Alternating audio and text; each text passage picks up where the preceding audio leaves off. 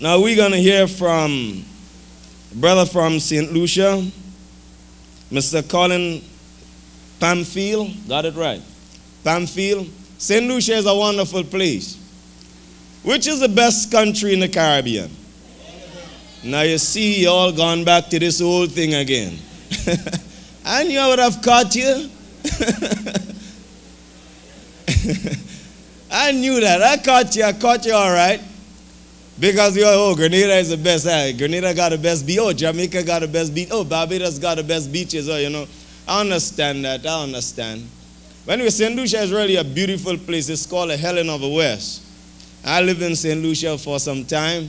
Found it to be a wonderful place. And so it's with great pleasure that I introduce the next speaker from St. Lucia, from the Helen of the West, Mr. Pamfield.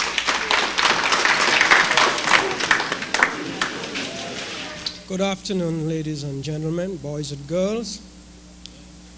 I know you have heard so many speeches so far. I was hoping that there would be some sort of a song in between just to break the monotony. But however, I suppose that you're pretty well satisfied so far of what you have heard, and then you are willing to hear some more. Okay, I have been invited here by Brother Harry because I'm a member, and actually I'm the president of the St. Lucia American Christian Association. And Brother Harry and myself, we have been working together trying to bring the different associations, because we think that if we could bring the associations together, then we'll be able to do far more than we are doing now. We'll be able to learn from each other, and we'll be able, because all the associations are having the same aim, it would be a good thing so that we could share our views and cooperate in certain activities together. So that's the reason why I'm here.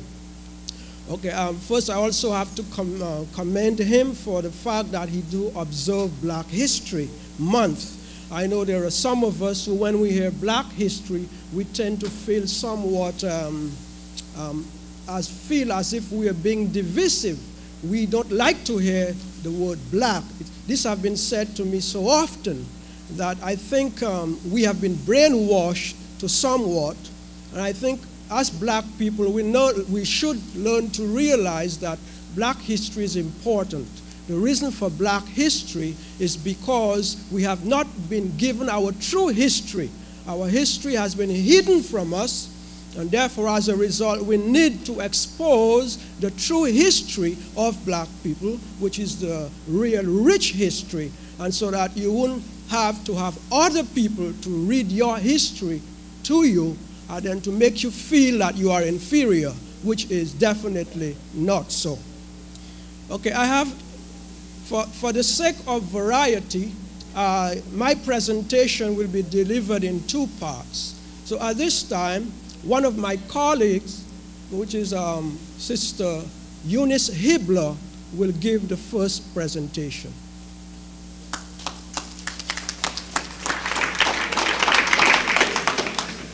Good evening. It is my honor and privilege to introduce to you my country, my heritage, St. Lucia. I'm fired up, aren't you? I'm so fired up because I've learned so much more about the islands. And the gentleman over here, what is your name? Terrence Griffin. I tell you, if we were in the Caribbean and I heard he was going up for a political position, right on. I mean, he got me fired up. I mean, he has me ready, you know. Okay, now, first I'd like to describe my outfit to you. What I'm wearing is the St. Lucia national outfit, costume, we say, and the headpiece is part of the costume. I couldn't get it the real way, but what happens is you normally have two types of way that we do it. We carry a peak, which represents that you're single, and when you have two peaks, you're married. It's in the form of a mountain. And so, you know, I decided to remain neutral. However, I am married. Okay. St. Lucia is part of the Windward Islands, a group of the Lesser Antilles. St. Lucia is situated between Martinique and St. Vincent. And when the gentleman said that there is a link between the volcanoes, and it is so true because Martinique is 24 miles to the north of St. Lucia, and St. Vincent is 21 miles to the south of St. Lucia. St. Lucia has an area of 238 square miles with a population of 140,000 people. St. Lucia is very mountainous, and one of the attributes to St. Lucia is what is called a walking volcano. St. Lucia is one of the only islands in the Caribbean where there is a walking volcano. You can actually walk in between the volcanoes and look at what's happening with it. Like he said, we have no definite history of who discovered the West Indies, I believe. And so we cannot say that St. Lucia was discovered by Christopher Columbus. However,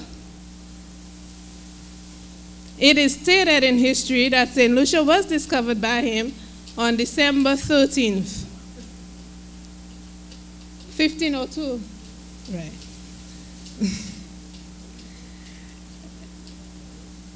St. Lucia has a heavy French influence, and I've been asked many times, are you Haitian? But I'm proud of it. And out of the towns, most of our towns and villages have French names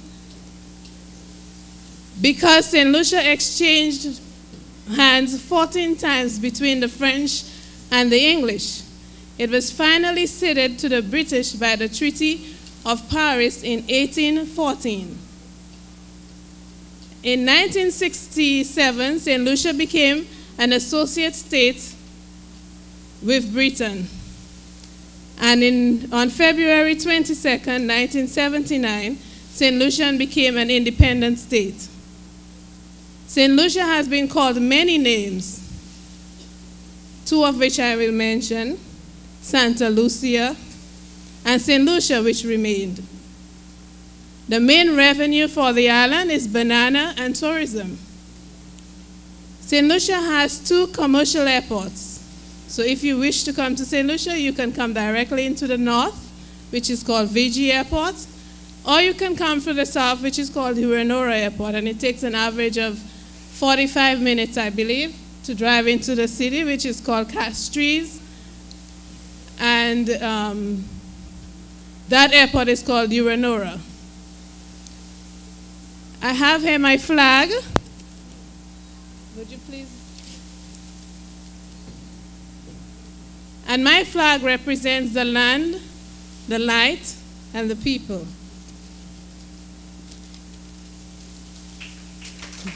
Thank you. For those who are interested in the business part of St. Lucia, I'd like to inform you that St. Lucia has one of the most largest port harbors in the Caribbean.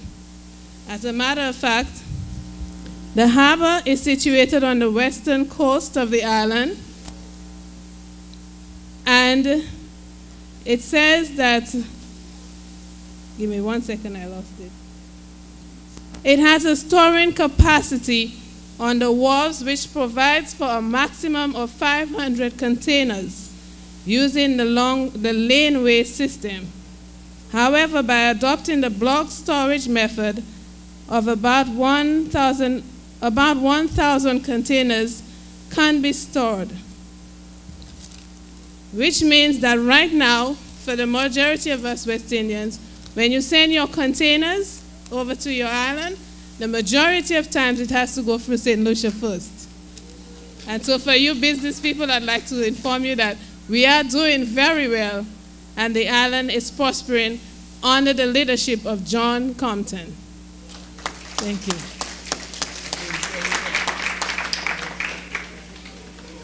Yeah, he says he is a St. Vincentian. He was born in St. Vincent, but some way he has St. Lucian lineage. Yeah, go ahead. So that comes back to what he's saying, that we all Caribbean people are connected in some way or the other. Of course, first of all, we're connected from Africa. That's right.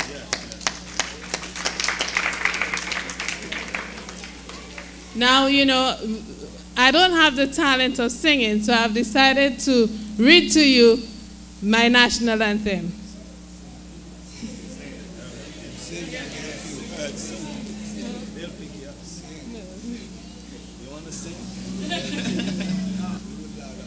You would like me to sing it?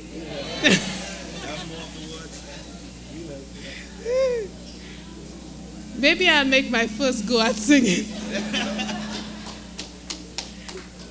Okay.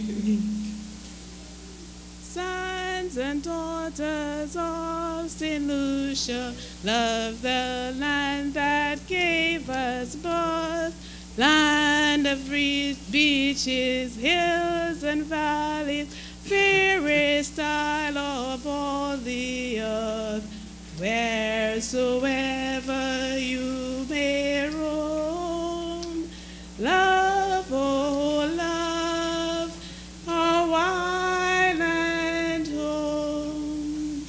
Gone the time when nations battled for this Helen of the West. Gone the days when strife and discord dimmed her children's toil and rest. Dawns at last a brighter day, stretches out a glad new way. May the good Lord bless our island, guard her sons from woe and harm. May our people live united, strong in soul and strong in arm. Justice, truth, and charity, our ideal forever be. Thank you.